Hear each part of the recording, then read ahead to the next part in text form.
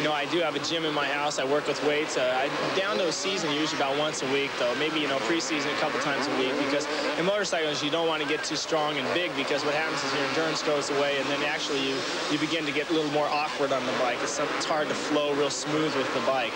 So, you know, in that situation, like I said, you spend a lot of time on your motorcycle. Summertime, I pick up swimming a little bit, something new. You know, it's not so mind-boggling to always do the same kind of training. I try to be innovative and think of something new to keep my mind fresh. I've been racing 10 years, and it's something to me. It's important to have a good mental outlook on the thing.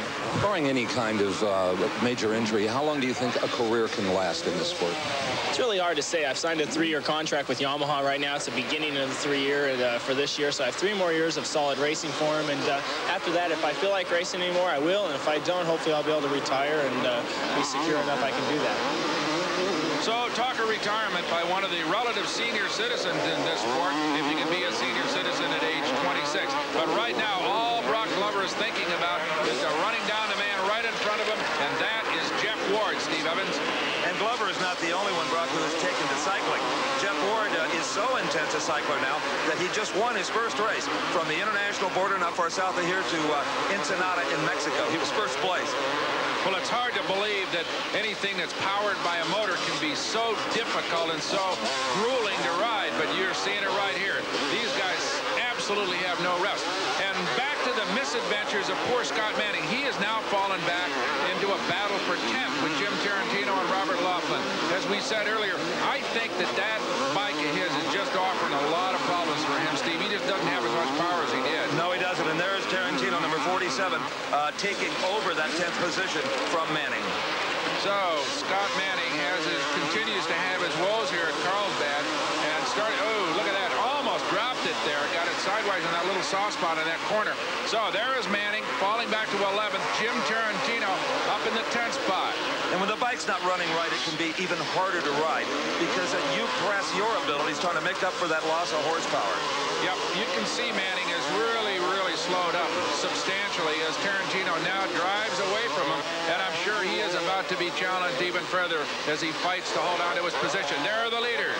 That is Jeff Ward, and he's got some traffic in front of him going wide to avoid any possible contact. And here also comes number 4, Broc Glover. He'll have to contend with those same lapped riders. And there he goes through right by Tim Winslow, Steve, who moved over and waved Glover past. A really sportsmanlike gesture, because some of these slower riders can really hold up some of the quick guys. Well, Winslow's got to wish he could stay closer to Broc Glover, maybe get a riding lesson. Yeah, well, he's on his way to learning. You can be sure of that, and he's sure starting out right by treating the faster traffic that way. All right, that is your leader right there. Jeff Ward still being followed by Broc Glover. Ward has pulled out a little bit, and I don't think it was the fault of that slower traffic. There goes Glover upshifting. See a little wheel stand there as he heads right over the Devil's Drop. Oh, there he comes. That's what they come to watch, those flights through the air by these men and their flying machines. I think the most impressive riding performance I've ever seen was a few years ago when Broc Glover won both days of the stadium event at the LA Coliseum. I mean, they said it couldn't be done, and it has not been done since. He is surely brilliant, but right now, Jeff Ward has really got him covered. Ward is just running away from Broc Glover right now, and you can see how hard Glover is riding and doing a beautiful job. Notice, Steve, that the bike stays pretty much upright. It doesn't slide. He's not putting a lot of opposite lock on the wheel. It's just a very clean, straight-ahead motion. And there goes Jeff Ward out in front. Maybe Glover's gathered up a couple of feet on him. It looks like Ward muscles his bike around a little more than Glover does, using that tremendous upper body strength that he's got. And how about this? This is the battle for 4th, but it's Billy Frank now in 4th with George Holland chasing him instead of the other way around. Yeah, George falling back a spot, exchanged that position with Billy Frank, who, remember, has been battling hard all the way through. He's had his share of adventures today, but right now he's got kind of a clean shot. George Holland's fallen back a little bit and doesn't seem to be able to challenge quite as much as he was. But notice that Billy Frank rides that high road way around there, and George Holland took it low, trying to nip underneath him as they accelerate up through the gears and down the Carlsbad Freeway, the fastest part of this track. And the track also, Broc, is starting to dry out a little bit. It maybe doesn't have the grip it had earlier, and you got to do things a bit differently. The riders ought to be constantly watching that as well. Well, George Holland once again tries Billy Frank underneath and doesn't make it it stick as that terrific battle continues for the 4th spot. Remember now, Ricky Johnson is kind of driven away from this pair, and he's riding alone in 3rd, while Glover and Ward fight it out for number 1. Now this year in the Stadium Supercross, as people are familiar with, the rules require production motorcycles. Not so in these outdoor CMC races. It's run what you run for the factory engineers.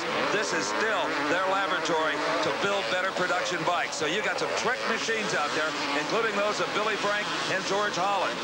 All right, the 9th lap coming up. Only 3 more remaining. Up on the pegs, your leader, Jeff Ward, about to jump the Devil's Drop, holding on against Broc Glover, and right behind him, Ricky Johnson.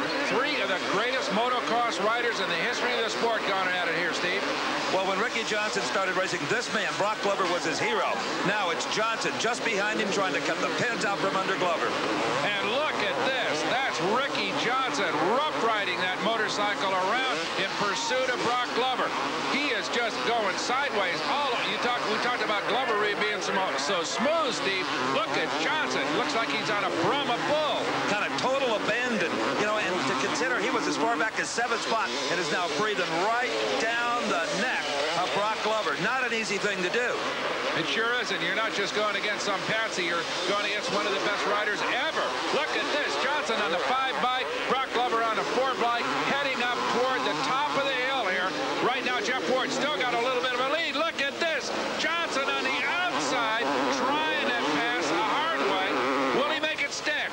He got the inside line going down the freeway, Steve. As soon as he had enough width on the racetrack, he just blew right by Glover. And I guarantee that will irritate the Golden Boy. They may be from the same part of the country, but they are just arch rivals. Well, right now, Ricky Johnson has said goodbye to Broc Glover. He said, so long, I'm going after another guy. That's in my name, Jeff Ward, right there on the right side of your screen, who still holds the lead, but not by much. Boy, this has got to thrill Roger DeCoster, the many-time world champion who coordinates and manages the Honda motocross team. He said, I picked the right young boy this time. Oh, boy, did he just. There he comes over the Devil's Drop, completing yet another lap here. Not a whole lot left. Last lap, Steve. Ricky Johnson was the youngest pro ever licensed by CMC at 13 years of age. His first big race was second in, of all places, Tahiti. And that was a few years back, but look at him now. Oh, boy. Well, right now, it's Jeff Ward who's got to feel the pressure. His crew has probably told him he's got a serious player right behind him, and Ricky Johnson moves up on him. Oh, look at this, and traffic coming up. Let's see what happens with that slower traffic in the way. Ward is behind the traffic, can't get by. Johnson sneaks up on the inside. Ricky Johnson leads this first 250 moto. What a job this young boy has done. Incredible. Moving away now from Ward. Moving away from Glover. Driving out toward victory. Look at that. Maybe a 50-yard lead right now on the man who's dominated this race, Jeff Ward, and a young man many people say is the best in the business, Steve. So Ricky Johnson, though, on his home track is showing the way home in the most convincing of fashion. Now, Ricky Johnson himself has traffic in front of him. Let's see how he handles it. Up on the berm there, the high groove, kind of rim riding us in a sprint car. Down the hill, past slower traffic, putting slower traffic between him and Jeff Ward. More insurance, really. And those lap riders, they look over their shoulder. They know who number 5 is, and they're getting out of the way. A lot of sportsmanship out here. They don't want to ruin a good race either. Look at that, using his foot a lot more than Ward is using. Just flying that bike. Down toward the checkered flag. We've got a win in sight for Ricky Johnson. And Ricky Johnson styled that bike in midair for the photographers over that last jump. But only half the battle is won for Ricky Johnson. They'll all go to the pits, refuel, the mechanics will tune them up, maybe put on some new tires. Now here was the pass that made it happen for Ricky Johnson. Jeff Ward was in the wrong place, brought behind the rider about to be lapped. That is Brett Redmond there on the bike in front. You can see Johnson on the inside, and there is Jeff Ward trying to take the outside line, and it doesn't pay off for him. There goes Ricky Johnson by to take the lead. He never gave up. And at this point, Jeff Ward saying to himself, well, I just can't let Glover by 2, and he didn't. A very complex scoring system used here today. First place receives 41 points. Of course, that's Ricky Johnson. 38 points will go to Jeff Ward, 36 points to Broc Glover, and so on down the line. Now, the same scoring will be used in the second moto. However, if there's a tie, it's your position, your finish in the second moto.